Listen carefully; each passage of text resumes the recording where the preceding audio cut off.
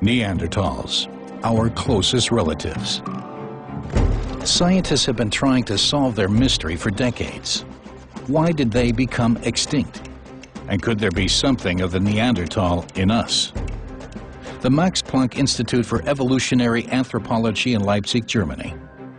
For the first time ever, researchers have presented the gene sequence of an extinct prehistoric human. The geneticist Svante Pääbo, one of the directors of the institute, has been working on decoding the Neanderthal genome since 1997.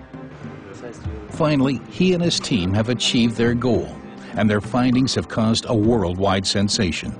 The Neanderthal has actually left traces in the genome of modern humans, of between 2 and 4%.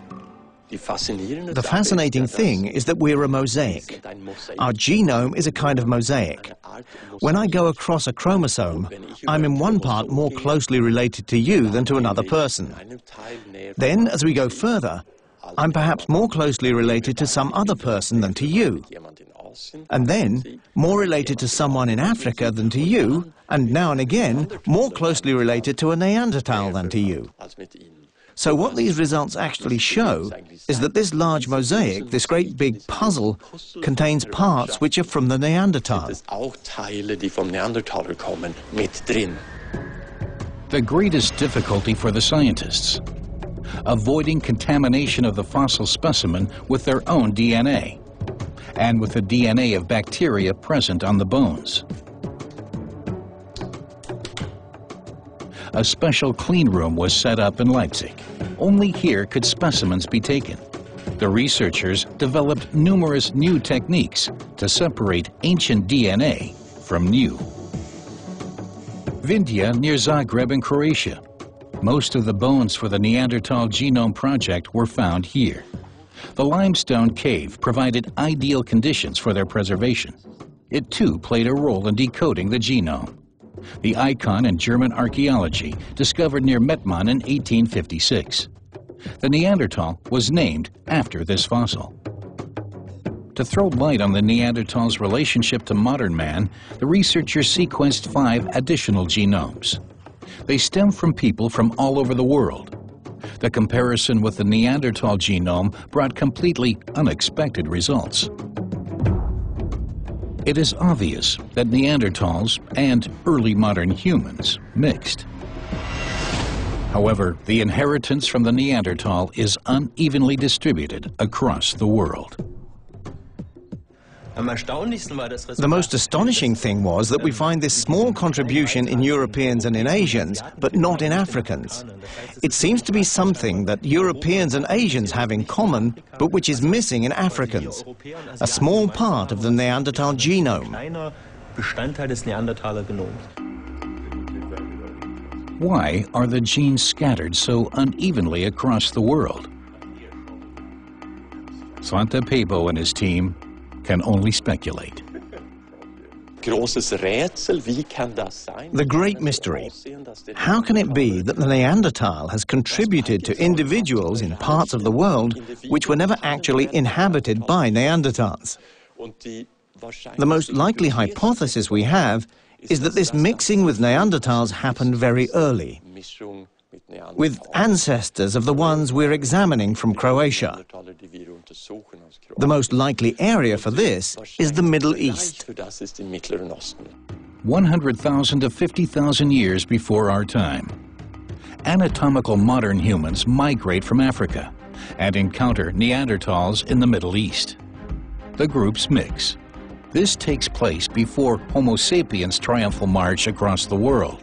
And their genetic pack, they carry with them a few Neanderthal genes.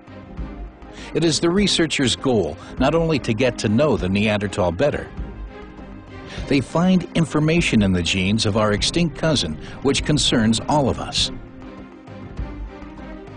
By discovering what we have in common and what makes us different, we are discovering our own history. If we want to pinpoint what is unique in terms of genetics about the human being today, then we can compare ourselves not just with chimpanzees, with whom we share a common ancestor of between 5 to 7 million years ago, We can also compare ourselves with the relative who's closest to all of us, the Neanderthal, with whom we share a common ancestor of 300 to 400,000 years ago. We can say which mutation in the genome is unique. This is the first really important objective. The team is also familiar with the genome of great apes, such as chimpanzees, so they are in the best position to compare. They can determine exactly which gene variations are unique to humans. This answers questions about why we were so successful in the history of evolution. And indeed, the researchers already have a couple of candidates in mind. We can then compile a catalogue where we have the strongest evidence of positive selection. What I find extremely interesting is that there are several areas related to mental development, for example, mutations which lead to autism or schizophrenia in people today. This suggests that genes which have something to do with this kind of mental ability mutated. Of course, this doesn't mean that Neanderthals had this problem which led to this mutation. But it does show that these genes in this area somehow changed. These candidate genes can be examined specifically for this, for example, on a mouse model developed at the Max Planck Institute. In Leipzig, Wolfgang Ehnert is examining the FOXP2 gene. In humans, it's connected to the ability to speak. Mice have a variant of this gene and can only squeak. But what happens when the mouse variant is replaced by the FOXP2 gene? It causes significant changes in one area of the brain. We are one step further and say, okay, this change somehow affects the mouse's brain, and it does something to the mouse's brain in such a way that we think that we can relate it to certain language-relevant characteristics. And we examine it further in order to define it more exactly, but we have taken the first step. It does something to the nerve cells and to areas of the brain which are responsible for human language. The development of language makes human beings special. Using the mouse model, the Max Planck researchers want to find out what role the FOXP2 played in this development. If the mutations in the gene prove to be decisive, it will mean that this also benefited our cousins because they had the same version.